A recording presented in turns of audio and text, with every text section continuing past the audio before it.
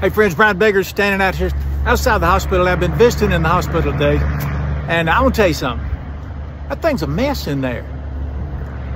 People in there are sick, they're hurt, they're wounded, it's a mess. I mean, they look terrible, their hair's messed up, their clothes are a mess. Some of them got on them hospital bags. They're groaning and carrying on, and it's just a sight in there.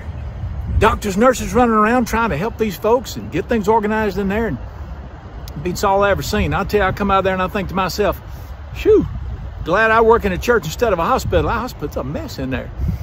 And you know, church, you go in there, everything's real nice and neat and clean. Everybody comes in looking real pretty, got their nice clothes on, they're smiling, everything's in order, nobody groaning and hurting in there, got their hair done. Whew. I'm gonna tell you, there's a big difference between a hospital and a church, ain't they? Glad I work in one. Now let me tell you something. Jesus, in perhaps one of the greatest stories ever told, everybody's heard it, I guarantee you heard it, he spoke about the hospital when he said this. There was a man who was going down the road, and some bandits grabbed him and attacked him. They beat the hell out of him and wounded him, and they threw him in a ditch to die, and he's laying in this ditch, he's dying. And these two ministers come along, and they see him laying down in that ditch right there, and he's busted up, and he's wounded, and he's bleeding. Well, surely you don't expect preachers to get down in that ditch, help this man. I mean, got on their ministerial robes, or if they're Baptists, they got on their suits. You can't get down there and help that fella. Get blood all over your suit, and then go in there to church with a bloody suit on. Old ladies in the church get to talking about you and wonder where you've been, then you go be in trouble with the women's missionary program or whatever. And so they just walk right on by him. I mean, you can't get down there and help folks like that. And a guy comes along, and we call him the Good Samaritan. Jesus just said he was a Samaritan. And he sees this guy, and the Bible said his heart was tender. So he feels for him. So he gets down in there, and the Bible said he tried to bandage him up. And the Bible said he actually picked him up. You know, you pick up somebody's bleeding and wounded, they've been down there in the ditch in the mud, you're going to get blood on you. You're going to get dirty. And he picked him up, and the Bible said he took him somewhere, but he couldn't take him to a church.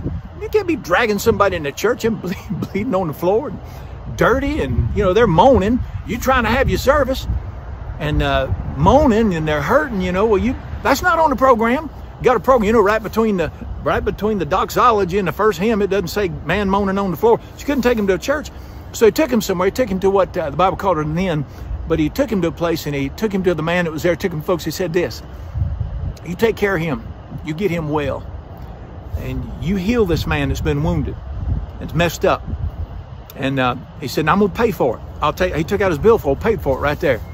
And then Jesus is telling this story. All of a sudden he stops, and he turns and he looks at this preacher he's telling this story to, and he asked this preacher, he looked right at him, he asked this preacher, said, which one of these people in this story did the will of God? And this preacher sort of dropped his head. I mean, he's busted. And he said, I think the man that got down in the ditch and helped this guy, got him out of the ditch and took him to a place where he could be healed.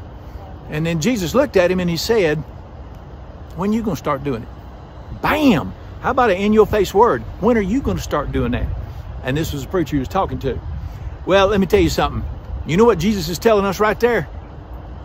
I know you got these fancy churches with these nice steeples, stained glass, marble, polish, everything in order, got your program, got your well-trained preachers, and, you know, all this stuff going on. But you know what Jesus said in that passage right there, and what he said in many places? This is my church right here. He said, this is a church right here. Apparently, he means for a church to be a place where people that are messed up and broken and wounded and damaged can come into. And Jesus said, take care of this man, heal this man. And one day Jesus said he was eating dinner with some bad people. I mean, they're messed up people. And preachers came walking by, and they said, why are you eating with these messed up people? Why are you with them? And Jesus said, I want you to go learn what this means. I did not come for the righteous. I came for the sinners. I came to call sinners. That's why Jesus is not called the great preacher. Jesus is called the great physician, because he heals people. And Jesus made it real clear all through the Bible that this is what he wants his church to be.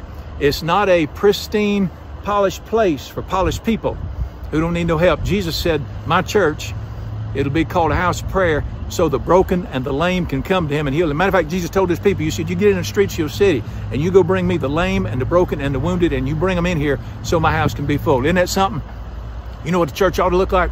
It ought to be a place where messed up, broken, bleeding people are, and they're in there and they can groan if they need to, but it ought to be a house of healing. It's not a house of perfection. It's not a place where people are perfect. Get your mess cleaned up so you can come to church. No, come to church to get your mess cleaned up. Come to church and find the great physician. So I've changed my mind. I've decided instead of working in a church where it's all polished and uppity and everybody looking fine, I want my church to look like this right here. I want my church to look like a hospital. Matter of fact, I'm thinking about over the entranceway where it says welcome. I'm thinking about putting emergency room right over the front door. Listen, you keep the polished and the perfect. You send me the ones nobody else wants. Send me the broken and the wounded and the damaged and the heart hurting. That's what I want right there. God bless you. And I'll see you in the emergency room.